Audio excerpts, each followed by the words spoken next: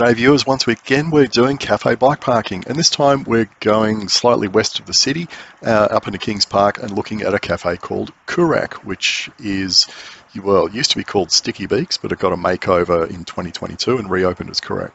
Now all I had there was this little Portuguese tart, and that was it, because I got there late in the day, the coffee machine was being cleaned, the kitchen was closed, and really that's all I had. I just wanted to check it out. But look, as you can see, very secure, convenient bike parking right next to the cafe, and this huge playground, which was paid for by lottery money. They sunk at least $1 million into it, and it's a great all ages playground. They've got stuff for babies up to teenagers. So if you've got a family with kids of a nice age spread, it's a great place to go.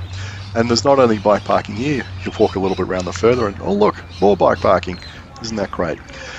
And not only that, but you can ride through Kings Park to get here on one of the paved paths, so that's quite good. Or you can ride on the road to get here.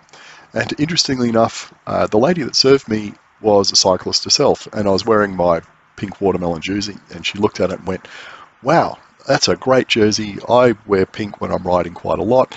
And she had a pink jersey, and she had pink bike shoes, and had just received a pair of pink cleats as a present. I didn't ask her if she rode to work, but I did see a bike chained up around, and I thought, oh, I wonder if afterwards I wonder if that's hers.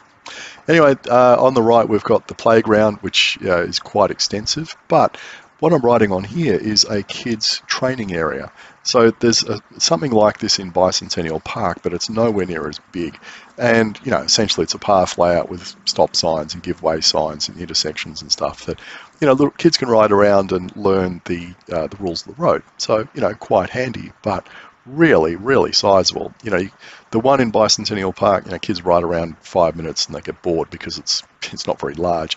This thing, the kids get on it and they could go round and round here for an hour, trying all the different loops and intersections and stuff like that, which is great if you've got kids that they go to the playground, do some stuff there, then they want to come out and go on the big spider climbing thing, and then they want to jump on their bike and ride around a bit.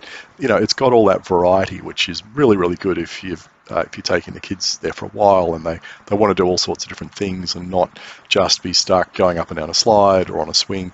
It's one of the things I dislike about taking the kids to Canada Bay playgrounds, for instance, is they seem to be just locked into a particular age group. So if you had a kid that's 5 and one that's 8, you might go to a 5-year-old playground and the 8-year-old's twiddling their thumbs, or you go to an 8-year-old playground and the 5-year-old can't play on it because it's all too big for them. Like all stuff in Perth, there's heaps of car parking, water fountains, all that kind of stuff.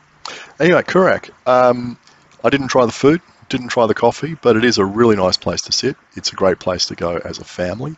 And as usual with these things, absolutely fantastic, secure, convenient bike parking.